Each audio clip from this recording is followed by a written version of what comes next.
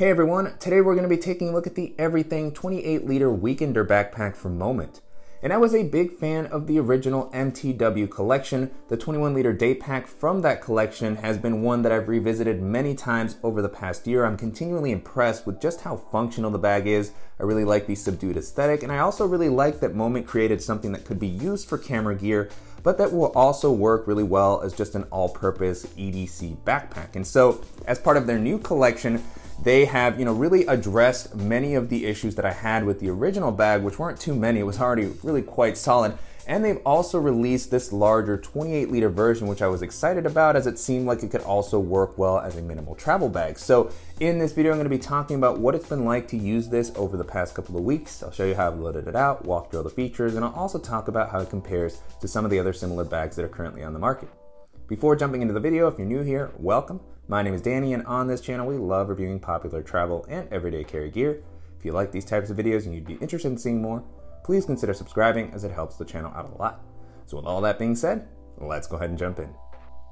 Starting off with the overall aesthetic, to me the appearance of the bag is very similar to the previous edition, which I was a big fan of. It's got a very subdued and minimal style that reminds me a little bit of a Bellroy or an Evergoods type bag. So super versatile. It feels like something that's going to blend in very nicely into any environment that you take it, whether you're going into an office, traveling, or exploring a city.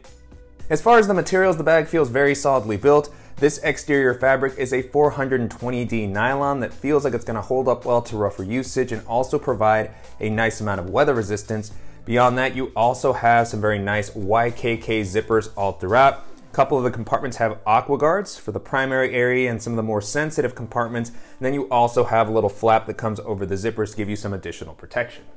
Continuing along the exterior, like the previous edition, I was happy to see that you do have an external water bottle pocket that offers a pretty decent amount of space. This is a 26-ounce Yeti Rambler, and I was able to fit it in there comfortably even when the main area is packed out. You can see the elasticity that the compartment has. This is pretty stretched out there. It looks like you have a little bit more space, but I wouldn't place anything much larger than this. It feels like it would start to get really tight, and I feel like the compartment has a nice height to prevent anything from sliding out too easily. And then when it's not in use, because of that elasticity, this hugs the bag pretty nicely to maintain a cleaner overall look. Beyond that, you also have a couple of handles, one on each side, that are going to allow you to carry this like a briefcase if you don't want to wear it on your back. Then you have one at the top. All of these have this durable feeling material that is not super padded like some of the handles that you might find on something like Air's bags, but still just feels rugged. It gives you plenty of space to reach down and grab from any angle, and it doesn't feel like it's going to tear or anything like that. On the front of the bag, you have the blacked out Moment logo, so I like that this is pretty subtle and it just kind of blends in with the exterior of the bag. And then one other thing to call out is that this does not stand up well on its own. It does have an angled bottom, which might help with the way that this kind of carries on your back. I've seen this on a couple of bags, but when you place the bag down next to you, it will tend to tip over. And then moving into the capacity, the Everything backpack is offered in a couple of different sizes. The version that I have here is the 28-liter size, which might feel a little bit big as an everyday carry bag for some people. For me, I do like the versatility that this provides as far as allowing me to carry some extra stuff for longer days or working for minimal travel. And then I like that even when the bag is a little bit more packed out, it manages to maintain a pretty slim profile overall, which made it great for navigating crowded areas, jumping onto public transit, and carrying onto a variety of domestic and international airlines. Taking a look at the harness system, so far the bag has been really comfortable to wear. This has been improved quite a bit from the previous edition of the bag. The padding on the straps feels thicker, more comfortable and robust. On the inside, you have a nice breathable mesh to help prevent moisture from building up. And then the straps also have a nice width to help prevent the bag from digging into your shoulders when it's a little bit more packed out. I also really like the contoured shape that they have, and you have an adjustable sternum strap to help distribute the weight.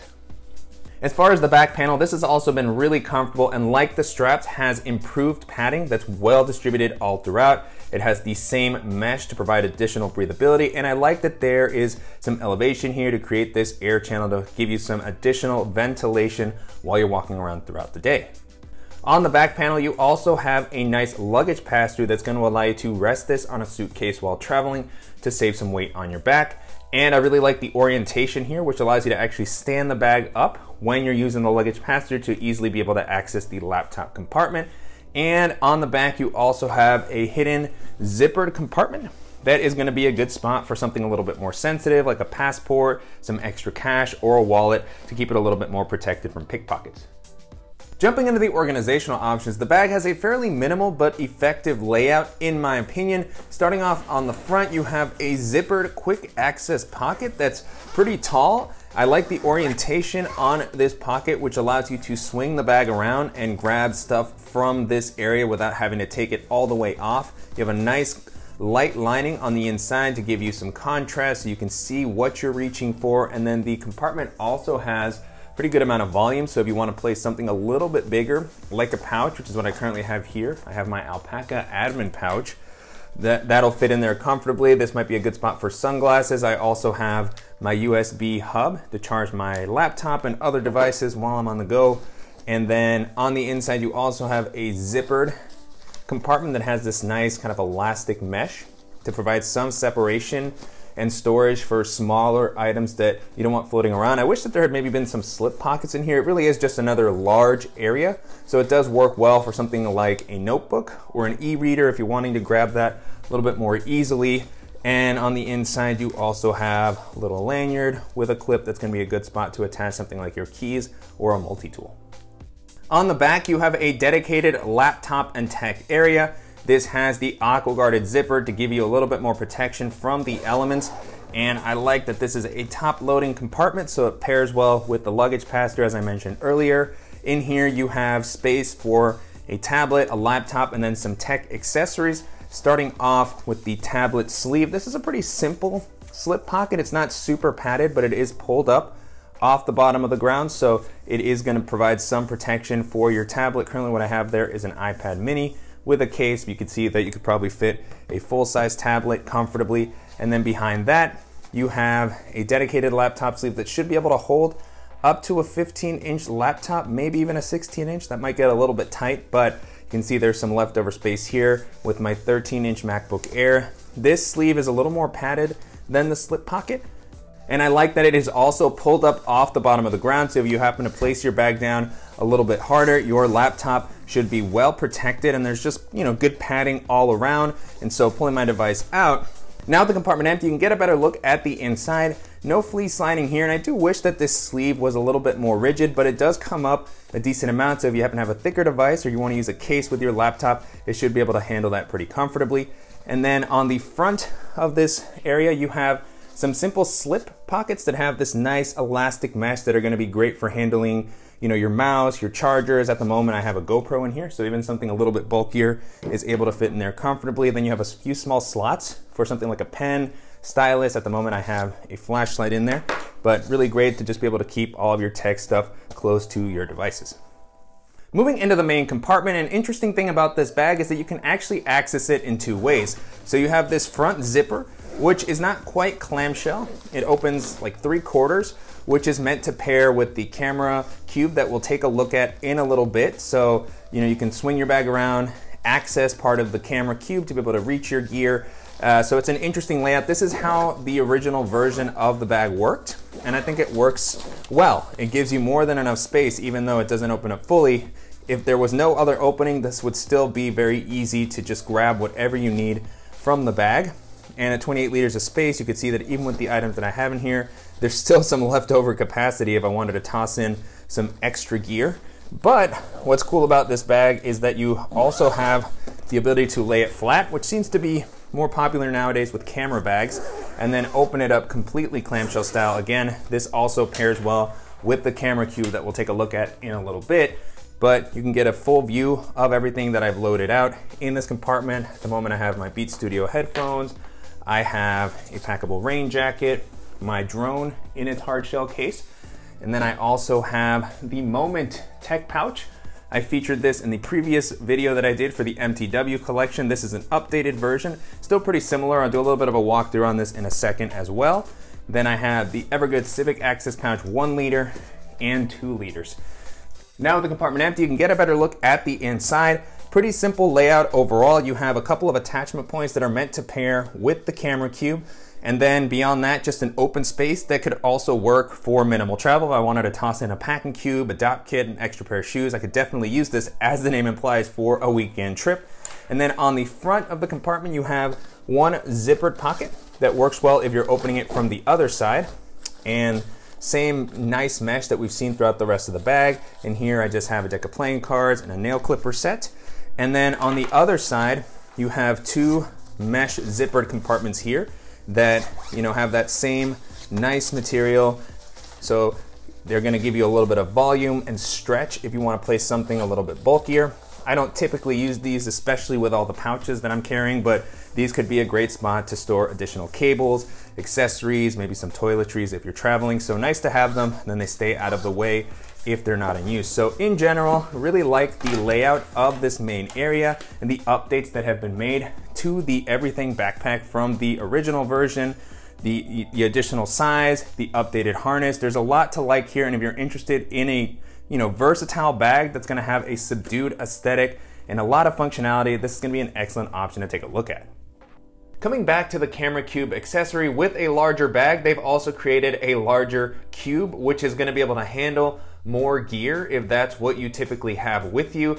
And so really great layout and build quality here. On the exterior, you have a carrying handle, and then you have some really protective feeling material all around. It's rigid, so you have the confidence that it's gonna keep everything protected. Here I have the version that I had in the 1.0 MTW collection. I had the smaller edition. This is actually probably more the size that I would prefer for my setup. I have a very minimal setup. I don't use a ton of lenses or bodies, but you can see sort of the size difference there if this one was too small for you originally.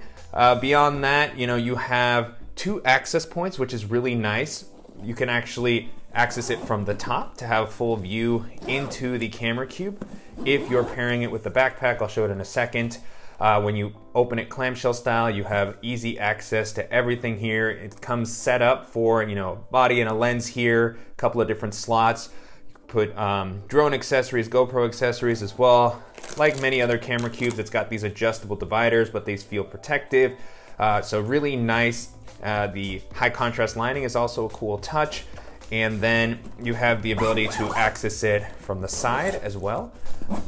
And so this will pair nicely with the various ways that you can access the bag, so you can easily reach in, grab it. You have some attachment points along the exterior, which was the same system as the 1.0 version to allow you to secure it properly to the backpack. So I'll go ahead and do that now just to kind of showcase how this is all meant to work. I'll actually use the clamshell opening of the bag and lay it down flat so that it's a little bit easier.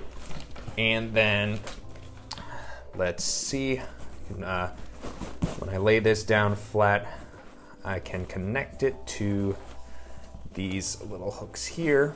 So these are fairly elastic to make it easy to actually get these on and off without feeling like it's all gonna come loose. So that'll keep the camera cube in place on both sides. So now with all four corners secured, you can see that's not coming out.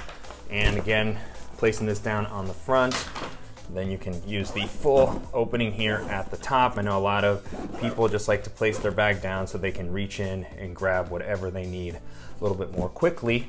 But then, because of the dual access of the camera cube, flip it around, and then because of the wide opening on the front, if you leave the zipper pulls in the easier orientation here, you can actually open up the side pocket and then still be able to access it when you're slinging the bag around without taking it all the way off. So it takes a little bit of getting used to with the clips here and the size of the cube, and just making sure that all the zippers are oriented in the way that's going to be easiest for you to reach in and grab your camera. But as you can see there, like many of the standard camera bags that have the side opening, you can kind of recreate a similar system here that works well. And as somebody who doesn't always want to have my camera gear with me, I really love the fact that you can just kind of take this out, even use it with other bags if you have, a travel and you want to use something a little bit larger, or you just want to use the case itself. So lots of versatility here, great implementation. And then finally, taking a closer look at the tech pouch, the aesthetic and the layout haven't changed too much from the previous edition, which is great because I really liked using that one a lot. So it comes in this black colorway. It's got kind of a ripstop fabric, which feels and looks great. You have the blacked out Moment logo on the exterior, no handles on the outside. I typically don't use those too much with pouches, but just something to note. And then I like that it has this material that's not completely rigid, but also not totally unpadded. So it strikes a good balance where it feels like it's gonna give you some protection, but it'll still be a little flexible for a tighter bag. So that's typically what I prefer. And then as far as sizing, this is, you know, on the larger side for pouches, but not overwhelmingly so. I have a couple of pouches here to compare with. So I have the Bellroy Tech Kit. This one is actually more on the rigid side. It's a little bit smaller, but pretty close in size. You can see here the thickness. And so, you know, pretty comparable. And then the Evergoods Civic Access Pouch 2 liters. It's gonna be a little bit bigger. So just showing that off there from all the different angles. But I think this really strikes a nice middle ground among many of the pouches that I've used, which is why I've enjoyed it a lot. And then it has the wide opening that has an interesting layout. It doesn't have the accordion style that's become quite popular with many tech pouches. I actually prefer more open layouts like this that have some additional flexibility. In my opinion, it still stands up quite well on its own. It's got the gussets to prevent it from opening fully flat. Then you have this floating divider here that kind of separates the bag into two sections. You do have some space just in between the sections to place items that don't necessarily fit into one of the organizer options that are present in the bag. So floating here, I just have my Peak Design mobile tripod, but then on the back, you have a couple of nice slip pockets, really great feeling elastic material here where you can store something like a laptop charger and its cable. I also have a portable battery for my phone.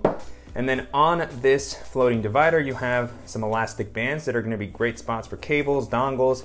Here I have a wired pair of headphones, which I typically have with me for flights.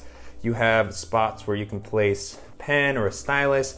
On the other side, I had a couple of additional accessories, my hard drive with the cable for it, the USB-C cable.